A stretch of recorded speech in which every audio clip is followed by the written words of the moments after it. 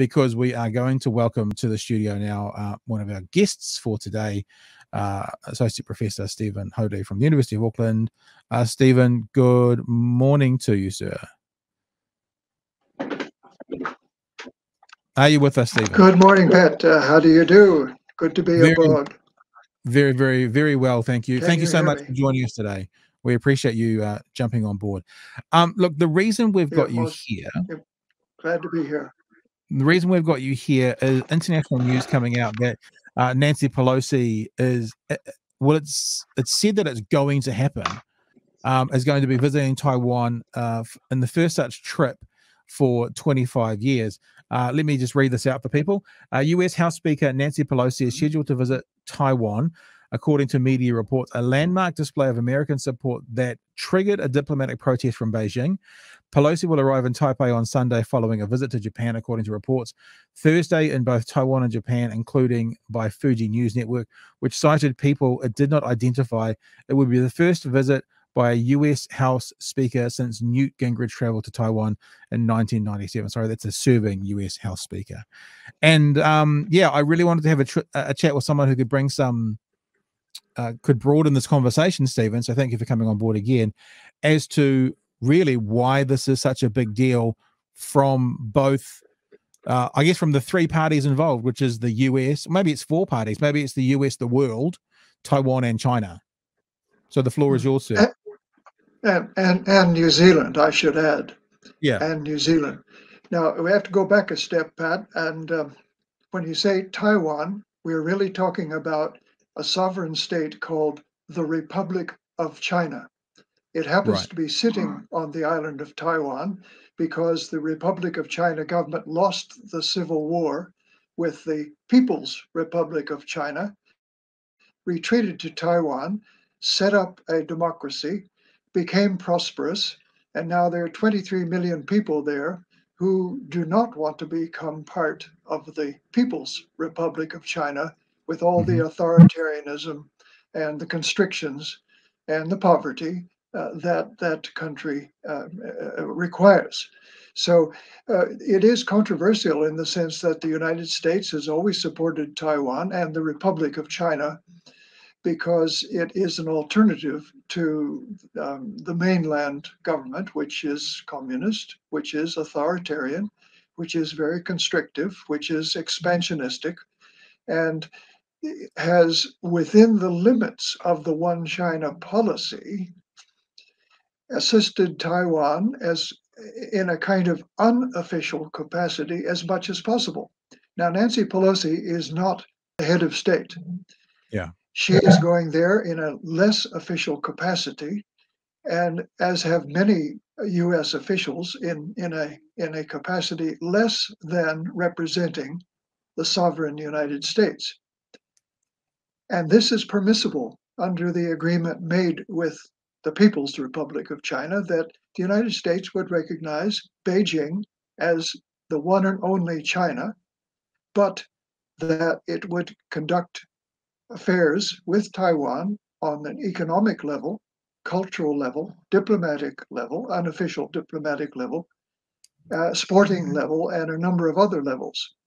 So Nancy Pelosi, although symbolically she's a very important figure, technically she is less than a sovereign representative of the United States.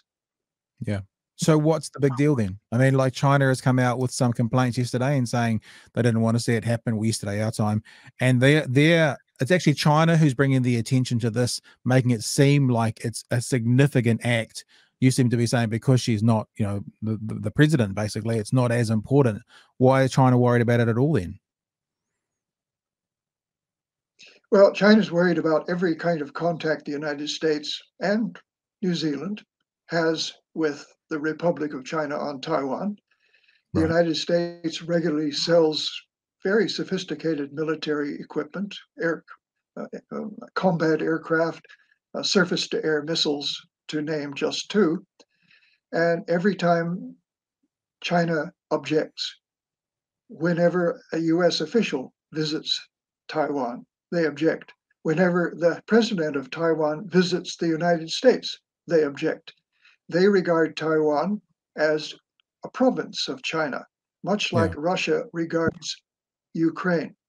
They do not respect Taiwan's sovereignty or the will of the people expressed democratically in repeated elections. And therefore, any outside assistance to Taiwan or any attempt by Taiwan to join the World Health Organization, just to take one small example, is objected to by Taiwan by Beijing. Now, New Zealand does conduct informal relations with Taiwan. There is a Mhm. Taiwan representative office in Auckland and also one in Wellington. There's a trade relationship. Taiwan people come here and invest in property. New Zealand has some small businesses in Taiwan, and there is a New Zealand office. It's called a trade and industry office. And Australia does exactly the same thing. In fact, they're both in the same building on different floors, and they work closely together. So Right. there is a vibrant relationship, but Beijing looks at these relationships with other countries and Taiwan with suspicion, feeling that their aim to split Taiwan away from the mainland. Well, they're not wrong. It's already split. It's not splitting. It's just maintaining the current separation of the two governments, each going its own way across 100 miles of water between Taiwan and the mainland.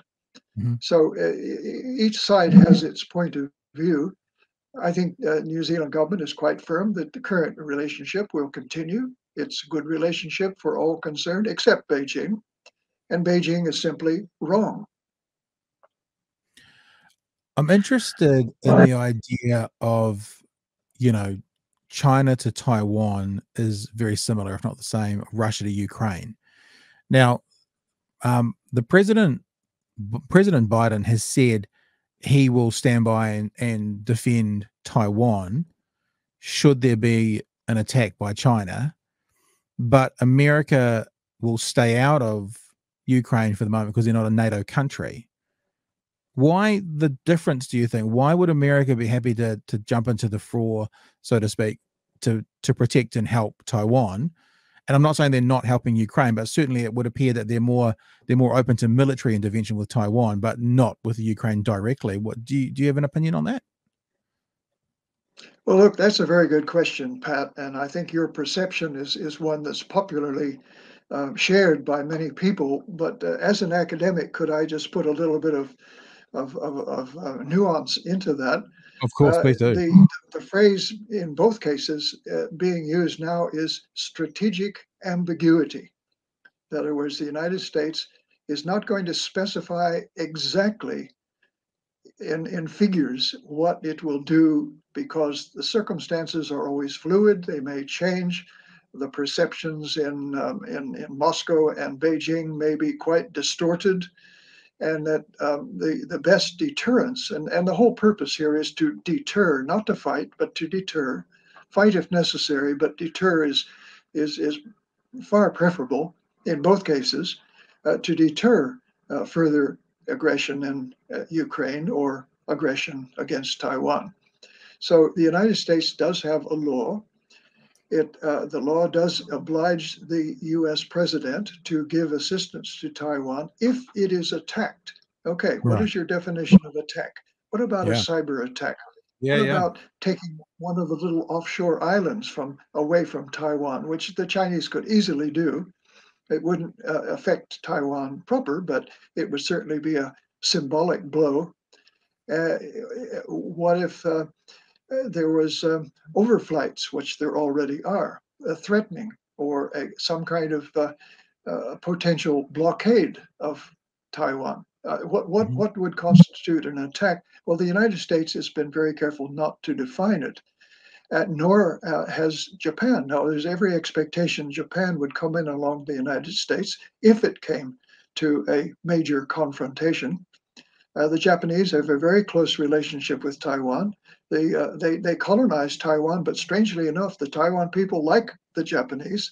They built infrastructure. They were relatively benign as colonists, And at the moment, one of Taiwan's closest friends and trade partners and mentors is Japan. So again, China has to look at this and say, look, what actually will we confront if we did an invasion, a proper invasion, like the Yeah. Nazis against Great Yeah. Britain in 1940? What would the United States do, and would Japan join in? Would South Korea join in? Would Australia, New Zealand join in and help the United States to resist the Chinese, bringing, of course, World War III much more close?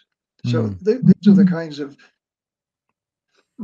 somewhat messy, somewhat ambiguous calculations that are taking place now.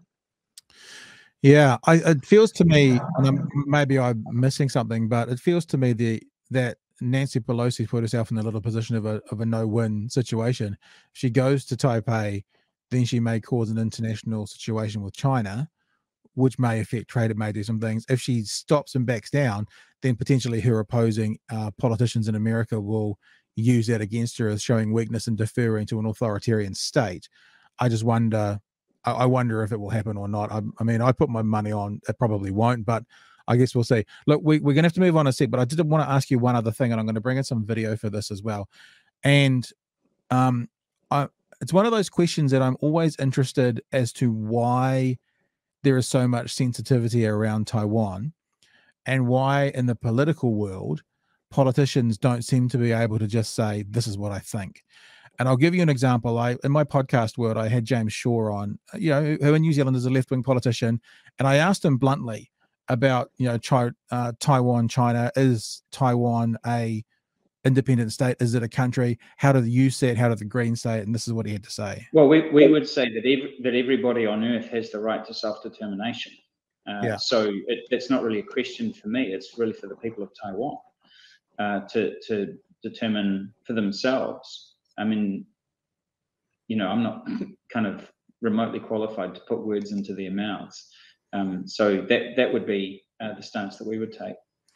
And I'll leave it there because we need to move on a little bit. But that went on for about 2 minutes of me trying to be polite, but saying, why won't you at least, answer the question? And it seems politically the world over that maybe it's a little bit like before Ukraine criticism of Russia. That seems to be more prevalent now. But also in Taiwan, politicians have to play a game where they are seen to not support one side or the other. And I'm just wondering why that is. Probably to avoid being provocative. China is still our trade partner, our number one trade partner. There's no need to be like Australia and the United States, which have suffered economic sanctions from China. New Zealand has not suffered those economic sanctions. And some would say, well, maybe New Zealand is putting trade and economic benefit ahead of morality. Well, they would be half right. New Zealand government is responsible for maintaining standard of living. China is important to that standard of living. Would it be moral for New Zealand to take a purist stance and forego a very good trade partnership, and New Zealand become impoverished, relatively impoverished as a consequence? So these are the consequences that politicians have to take into account. You and I can be quite forthright. We can say China is wrong, Taiwan is right. We'll defend them to the death, but we don't have to pay. We don't have to make the decisions and pay the political cost. The politicians do. So I sympathize with James Shaw and Nancy Pelosi as well. They do what they can to do the right thing without provoking enormous costs and liabilities like Biden doesn't want to provoke Russia into using nuclear weapons in Ukraine.